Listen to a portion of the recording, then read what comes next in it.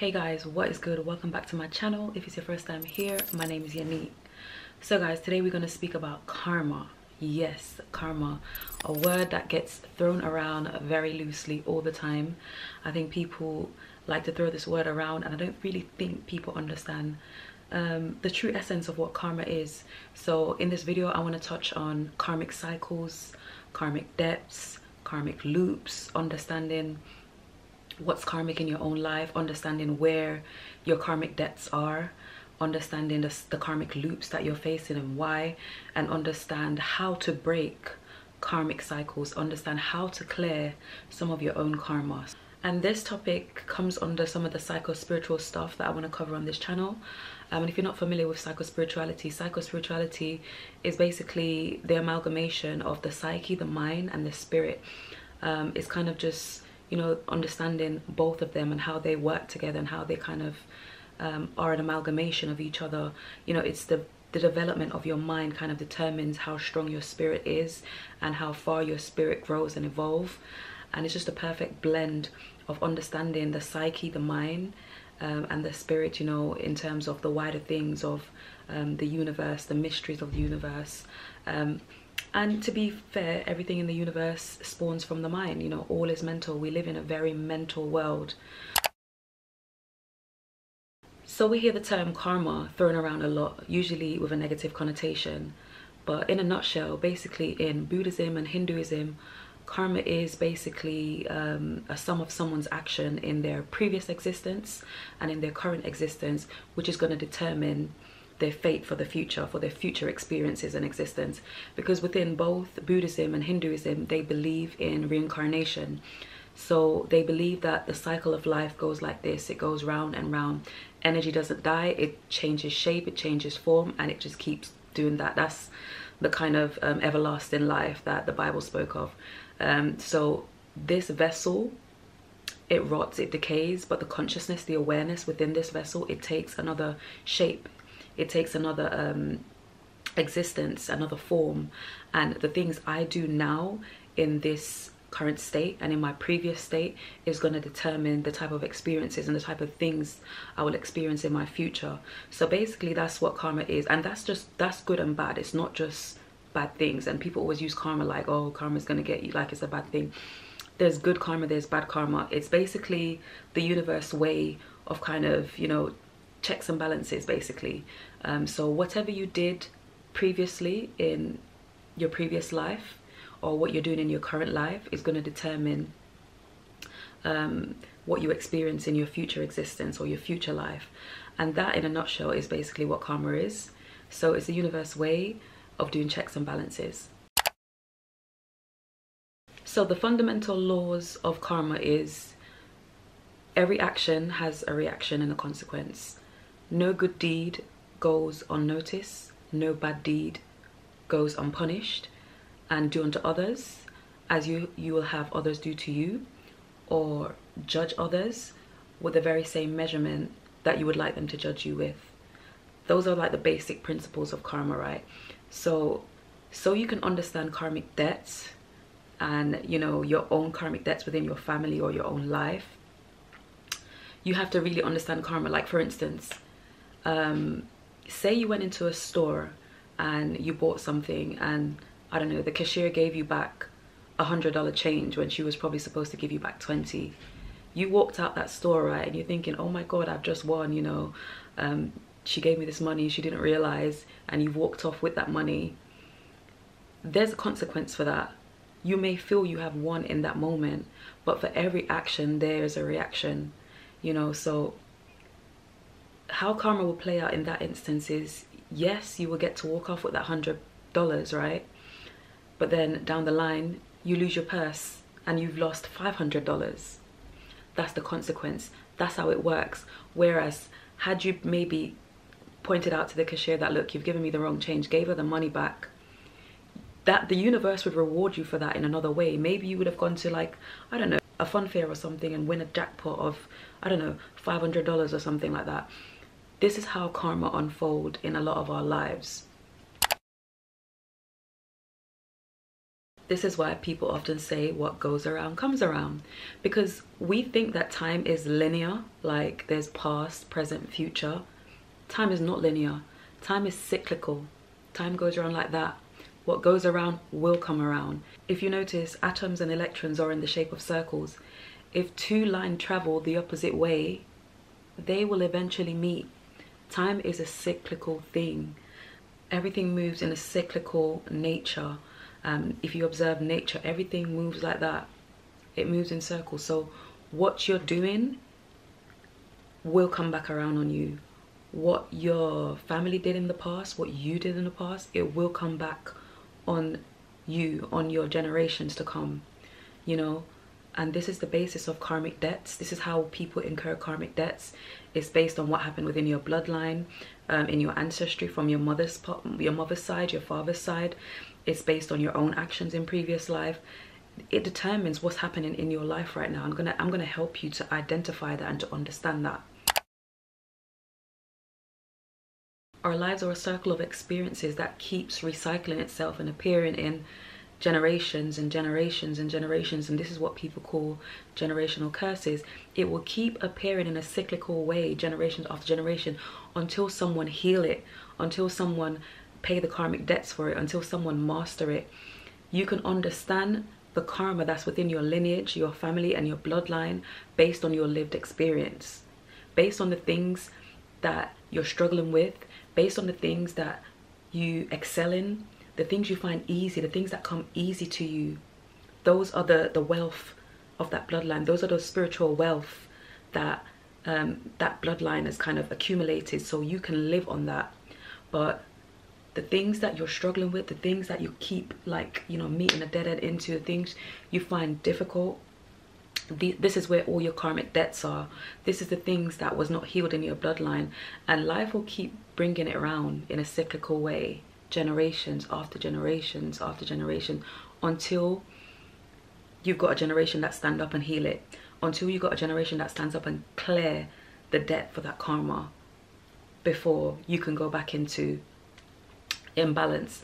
You know, so karma is kind of like a you know how you have like a credit score of good credit, bad credit. Every action you do, everything you put out in the universe, every action, every step you take, it's going on your karma credit score of good or bad, and then the universe is keeping score of it, and then you have checks and balances, and then your lived experiences is based on this credit score. You know, do you have enough spiritual wealth for this, or are you spiritually in deficit? Are you spiritually bankrupt? Why you can't make certain things happen, why this can't happen for you, why that can't happen for you, is all based on your karmic credit score. Even in the Bible it says it says the sins of the father will be repeated even on to the 4th generation. So this simply means that you will pay for the sin and for the actions of everything that your foreparents did. So your life right now is a result of what they did, what they didn't do, the wealth they occurred, or the debt. You carry their debt, you carry their sins, it's on your back, and you can see it based on your lived experiences. You can see it for where doors are closed in your face. You can see it for where you have struggles, where you can't seem to get past a certain threshold, or you can see it in areas where you're just blessed and you flourish. This is the debt, the credit score from your foreparents that's been passed down to you. So in understanding karmic debts, you will understand that it's within your father's and your mother's bloodline of what was passed on to you. It then determines the level of abundance you may have, the level of protection you may have, the level of spiritual wealth you may have, the level of privileges you may have, you know. So clearing generational karmic debts take work and intentional living. You know, like, you can look in certain lineage or family and you'll see that there's just a theme within that family. Like, I don't know, the women, all the women tend to get molested, or all the women got pregnant at 16, or there's diabetes or heart conditions or whatever it is. There's just a theme within that family. That's the generational curses that's been passed on. And to break those, or to even understand those, it takes intentional living. It takes understanding what debt you're in. And it's not hard to understand. You just look at basically where you're being stuck. You look at where you're always meeting your challenges. Wherever you're always meeting your challenges is the debt you're in. You wasn't given those kind of, you know, spiritual wealth or birthrights to carry over. So you're going to have to do work to bring that credit score up so you can clear those things and you can have ease in those things, you know. And life will keep presenting you challenging situation to animate these stuff out so you can heal them. And this is where I say life will present you with people who's going to hurt you and poke you and prod you and give you basically the opportunity to heal what it is that's within your bloodline that needs healing. So for instance, say, I don't know, in one of your parents' bloodline, maybe one of them was a robber or a thief, right? And they went around just stealing money from people. How that will animate in your lifespan is you will forever have financial problems. It's like no matter what you do or how you try, and you can't see what you're doing wrong. You might live a good life, you go to church, you might this, you might that, but you just can't seem to have money. And this is because of what your foreparents did. So that's a karmic debt. So they're in debt because they went around and did all this bad deed and it racked up on their karmic credit score. Now they've passed that sin on to you. So now that whatever you try to do financially, you just can't seem to make it. Now we'll go further into how to clear karmic debt later on in this video, but that's just like an example of how it will animate in your life. Say for instance your dad was a drug dealer. You might find that, I don't know, 1 generation down the line, 2, 3 or 4 generations down the line, you have someone who's extremely addicted to drugs and they can't seem to get off it. This is how karma animates itself. You know, life shows you through direct experiences by putting the shoe on your feet, you know. So whatever you do to someone is going to do back to you, so you know not to do that, you know. So people talk a lot about ancestors, but you don't understand you are your ancestors. You are your mother's mother's mother. You know, 23 chromosome, like she's right here. Everything that she was in those 23 chromosomes, it's within you. So whatever she did, she is facing the consequences of it through you, through your lifespan, and whatever, and it carries on like that throughout the generation. So, you know, this is why a lot of people, they don't understand spirituality, they don't understand spell work. You know, the things you do to someone, you're doing it to yourself essentially, because the law of the universe guarantees that what you throw out is like a boomerang and it's going to come straight back at you. You know, and that's why in the Caribbean they'll always say, when you're digging a hole, dig two, because what you do to other, you do to self. People talk about witchcraft and obeah, voodoo and spell. Don't play with that shit, because what you're doing to someone, you're essentially doing to you. That's how karma works. So the amount of karmic debt you have is based on the amount of negative kind of accumulation that your, you know, predecessors had before you. You know, all the things they did that was bad and good, you know, all of that gets passed on to you. So the things you're in debt for is the things where you're meeting the most struggle and the most pushbacks in your life. That means you don't have the wealth for it.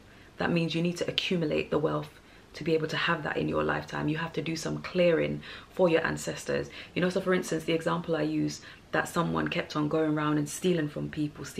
Now in this lifetime, you're struggling to have money because of how much people your predecessor robbed, right? So you find that you're struggling. How you will then clear that is by volunteering time, volunteering charity. Just give to people who are in less need than you. So it looks a bit like that when it comes to karmic clearing, but we'll get into that further. You know, so in a nutshell, basically the blessings or the curses that's on you and your generation is based on your predecessors.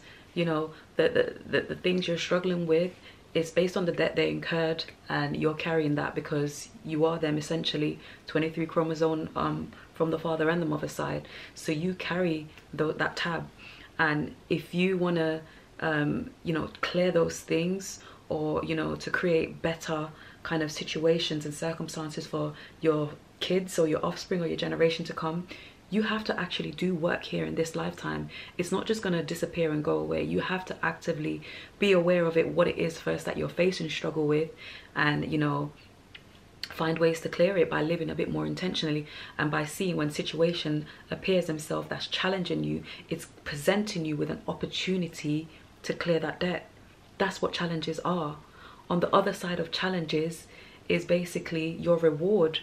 You know, if you look at video games, the Mario game, you have to go through the obstacles, the challenges to move on to another level. That's how you level up in life. You have to overcome the challenges.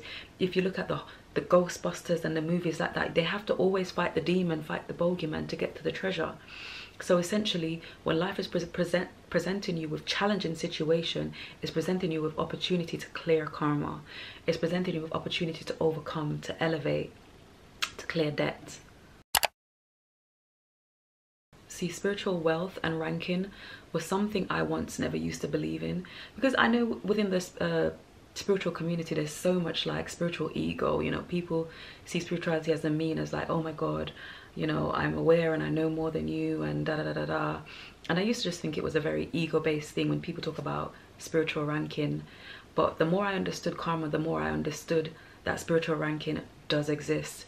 I see it animate out in my life. Like, I always say to people, like, I don't know, I have a level of protection over me that I can't explain, and I can go into so much examples where I give you this, where something divine just plays out and I'm like, what is that? But it's so obvious. But I'll get into those another time. Spiritual ranking is actually a thing, because again, it's based on the work of your ancestors. If you had healers in your family, shamans in your lineage, and that's something that was in my lineage that I didn't know, but I saw how it animates in my own life, that I know that even though there's some bad stuff, I might struggle this area, I might struggle in that area. In this area, I'm literally at ease. In this area, I glide. Like, it's just free, it's open, the gate is there for me. And that's based on the wealth and on the deeds of my ancestors before me. So I had healers in my lineage, I had shamans in my lineage. And, you know, I was having a conversation with a friend, and we were just debating, going back and forth. And, you know, like, I was contesting some things he was saying, and, you know, we were going back and forth. And he was saying to me, oh, you know, but there's a lot of things you read and you learn that you teach on the internet. And I said to him, yes, that's true. I read a lot and I learn a lot and I pick up a lot. But there's also a lot that I know that I have no idea where I know it from. I said, that's what your DNA is. Your DNA carries information. And I say this to people all the time. Your DNA carries more than just your characteristics, your feature, your hair color. It's like a full photocopy of the people who made you, and then the people who made them, and it goes on and on and on and on and on and on. So you've got several ancestors in here.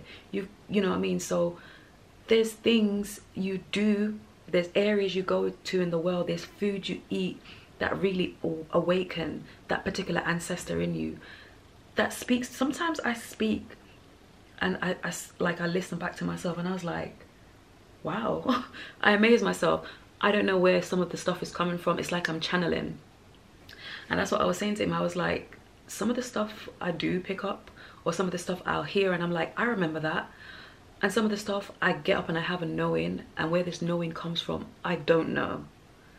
That's essentially what, you know, your DNA is. It's information. So I'm tapping into ancestors within me. I'm tapping into information that's within me, lifespan that was within me, ancestors who's lived in the forest, shamans and healers who were doing things that's within my lineage, that I've got one of their chromosomes within me, you know. And it takes a certain kind of environment, or it takes us a kind of food or situation to unlock that within me, to evoke that within me.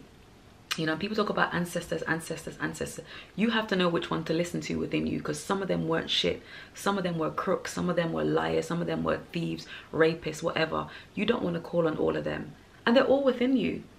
They're all within you. If you understand genetics and epigenetics, you know they're all within you. Because if you think you're 23 chromosome your mom, 23 chromosome your dad, they're 23 chromosome their dad, they're 23 chromosome their mom, and it goes on and on and on. So imagine how much is within you. This is why you'll have, even see people have baby, and I don't know, one of the baby comes out with ginger hair or blue eyes, and we're looking at the mom and dad and like, none of you have ginger hair or blue eyes. Where did this come from? This is how genetic works.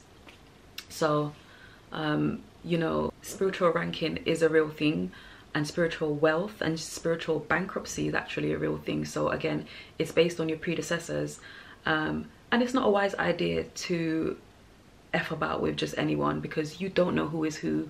You know, we see people on the physical, but on the spiritual, people do have different ranking. People have accumulated a level of wealth where if you try to attack them a certain way, there's a certain protection that comes around them that repels that attack, and you're essentially just damaging yourself. And I've experienced that with me many occasions, you know. So that's one thing I know. That's one area I know. Whoever was before me, they accumulated some wealth. Like, I know there were some healers, there were some warriors, there were some shaman within my lineage. But on the flip side of that, I know that like they were issues with certain struggles within my lineage that I see in my daily life, that I know that, yeah, I'm karmically in debt, I'm karmically, you know, deficient in those areas. Like the family structure within my lineage is completely broken, like, and I've seen that in so much generation within my family, and I'm like, yeah, like that really needs work, that really needs repair. Like, we're seriously in debt like that, you know. So think about the areas in your life you're struggling. Think about the areas in your life that you excel. These are your wealth, and these are like where you're kind of like, you know, in the negative, and it's your deeds that's going to kind of clear these and bring you back, you know, into balance. And then even thinking about karmic cycles and karmic loops, right? Have you ever just like keep meeting on the same situation over and over and over again? Like, same situation, different person. Or you've got an ex-partner that you guys are trapped into just a negative cycle of breaking up, getting back together and breaking up, and it's like a loop. It's like a hamster wheel. You go around like that. That's called a karmic cycle or a karmic loop. And no matter what you do, you're like, how the hell do I break away from this? Or how the hell do I stop this from happening? Every time it happens, you're getting the same result. Like, say someone trigger you and you get angry, you react the same way, and every time you get angry and you react the same way, you start to feel bad immediately afterwards, because you're like, why can't I change this? Why am I stuck in this cycle? Why am I stuck in this loop? You know, those are karmic loops, those are karmic cycle. And again, it's something that you're karmically in debt for. And how you break that is you have to do something different. You have to do something you've never done before to break that cycle. You have to level your consciousness up. You have to level your energy up. You have to take a completely different approach to what the approach you've always been taking. So if you've always had an anger outburst within the situation, you have to meet that person with love, even when that person is pissing you off and you've got no reason to love that person. But if you want to break that loop, break that cycle, you have to meet them with love and grace. And that's what karmic loops and karmic cycles are in your life. I've been in several karmic situations. In fact, I find that most of my past relationships, which are always long-term, I've always been severely karmic, and I attract very possessive men. And then we get stuck in a cycle where it's toxic, and we break up and we get back together, and we break up and we get back together, and we both know it's toxic and we need to just completely break away and leave each other, but we can't seem to do that. And I can share with you how I kind of broke those and got away from those. And those are what karmic loops and cycles may look like in your life. It doesn't have to be an intimate relationship. It could be a relationship with your siblings, your children, your mom, your auntie, whatever. It's just a cycle of something that happens, and every time it happens, the outcome is the same. Or sometimes the same situation with different faces, different people. So getting rid of bad karma or breaking karmic loops and cycle requires you to first identify what it is. From you can identify what the cycle is, or where the debt is, like where you're constantly bucking and just can't seem to get anywhere. There's just a door closing. Acknowledge what that is first, make peace with it, and then think of a plan of action. So for instance, if it's like a financial situation, or you just can't seem to hold on to material possession, it means you need to give. And it's so funny because how to kind of bring your karma into balance is doing the complete opposite. So if you don't have money or you can't keep money, you need to give. And it sounds stupid. It's like, what? Give? But I don't have, I can't keep. That's what you need to do. Go and volunteer. Go do some charity work. Go give your time to people less of in need. You know, give things to people who don't have. That's how you bring that back into balance. And give without expectation. You know, go donate some time to someone. Go donate some energy to someone. If you've got food, go donate it to a food bank. Go donate it to homeless people. When you don't have, you give. That's how you bring that into balance. I think in, is it Hinduism, or it could be the Sikhs, they call this seva. Seva means that God is in everyone and God is in all things. So when you serve others, you're serving God. People think that it's going into a building and doing all of this. No, serving God is serving each other. Even the ugliest, God's within them. And it shows you that even when we're ugly, even when we're horrible, if you understand nature, if you understand God, it does not discriminate. Have you ever seen an apple tree discriminate and say, I'm not going to bear a tree, I'm not going to bear fruits for you because you're a murderer? It feeds you regardless, you know. So you give without expectations, you donate, you serve God by serving other people. That's called seva. So that's one way of kind of paying karmic debts. It really comes down to what the situation is. Say for instance you keep attracting abusive partners. Maybe you in your previous life was an abuser, and now you're put in that situation so you can know and experience what it's like to feel abuse, to understand the abuse you did to people in your past.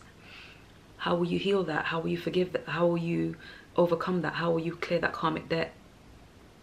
You have compassion for the person. You look at them first as a person and then try to understand why they're the way they are.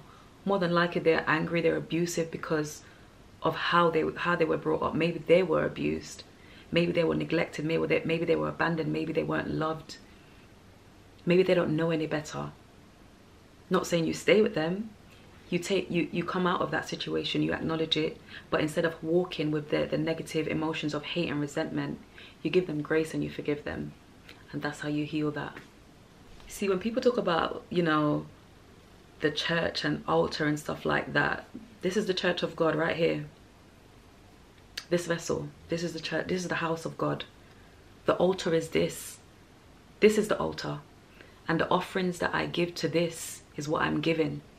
So when you're feeding your mind positivity, when you're doing good deeds, when you're eating a certain way, when you're moving a certain way, when you're thinking a certain way, when you're speaking a certain way, it shifts your frequency. Because all consciousness is, there's lower consciousness, there's higher consciousness. This is what the chakras represent. The lower nature is the lower three. The higher nature is the higher three. So it's like the basement level is down here and you're moving up into the penthouse, which is here. Your connection up here in your crown. So when you can do a 360 on your house of God and the offerings you give to this altar, it changes you on a 360. And this is how you kind of change your frequency, you change your trajectory, you change what you attract to you, you change how outcomes are. When you step into your Godhead, your God body, this is how you bring about change. And I feel like this is how I was able to break most of my karmic relationships. I had to step away from them and I had to forgive those people who I saw that kind of transgress against me. And I had to forgive myself for the part I played in that and for how I reacted or for how I treated them too. And I had to own it and acknowledge it. And I've even apologized. You know, even in time, sometimes like the human part of me is like, they don't deserve an apology. But I was like, no, like I'm making peace with this. I'm laying this to rest. I apologize for my part played in it. And I say, I forgive you. I forgive you for your human mistakes. This is bigger than me and you. You know, this is just an instance. This is just a speck of a moment in time. And it's how you heal. You will never heal by harboring and holding on to hate and negative emotions. You have to see the humanness and the human conditions within people and come from a place of deep empathy to see why they're like that. I remember doing, when I was studying to be a social worker, and in one of my class, we were learning about different things. And I remember this one session we had, and I don't know, they were talking about like pedophilias and stuff like that, and talking about professionalism and attitude. And I remember the lady saying that you have to go in there not with a discriminatory attitude to that person who committed that crime, but more from a place of trying to understand why. And I was just like, what? No, no, forget them, condemn them to hell, blah, blah, blah. But on the grander scheme of things, the more you ascend in consciousness and in spirituality, you have to think like that. You have to think like God. You have to think about, why is this person like this? Is this person, who gets up and just wants to be angry? Who gets up and just wants to be evil and just wants to be a devil? I don't think people innately wants to be and do those things. But I think circumstances and situations create and bring those things out within people. And when you start thinking like this, you start thinking from your Godhead, your God consciousness. And then you start to see everybody, the light within everybody, the God within everybody. I know that people become victim to their situations, their circumstances, and act as such. So when you do all this work on yourself, to elevate yourself, you know, to feed your altar, to look after the temple of God, you know, when you do this 360, you'll realize a lot of things about you will shift. Your energy will shift, your frequency will shift, your perception will shift, your belief will shift. Check Bruce Lipton video out, The Biology of Belief. Belief creates perception, perception creates reality. This is why there's so much different reality for different people. And sometimes no matter how you try, people just will not understand you, because they're not seeing it from your eyes, they're not seeing it from your perception, from your understanding. You know, and if you understand how potent belief is, the mind is a very powerful tool. This is why you have the placebo effect. You know, this is where scientists can give someone real medication and give someone a sugar pill, and they both can be healed because they both believe that they're getting medication that's going to heal them. That's the power of their belief, that's the power of their mind. And you've got the nocebo effect. You know, you go to the doctor and the doctor say, oh, you did some tests for us and I think you've got cancer. And you go home and you worried yourself into a grave, or you worried yourself till you're sick, only to go back to the doctor and they'll be like, I'm sorry, we mixed up your lab work. It wasn't you, actually, you're fine. That's the power of your mind. And when you change this, when you level this up, when you shift perspective, when you start to feed this temple of God nothing but good and positivity, and start to see the light everywhere and everyone, even the darkest places, this is when you will change. This is when you create change. Your whole DNA, your whole community of cells within your body will react to this. And this is where epigenetics comes in. This is where you pass this on to your generation. This is why I always say to you women, it's important to heal before you have kids. Your state of mind, your state of being, you're photocopying yourself, your nervous system, your mind, every cell in your body, every intricate details of yourself onto your offspring. And if you can heal that and repair that, like, you've put the next generation at an advantage.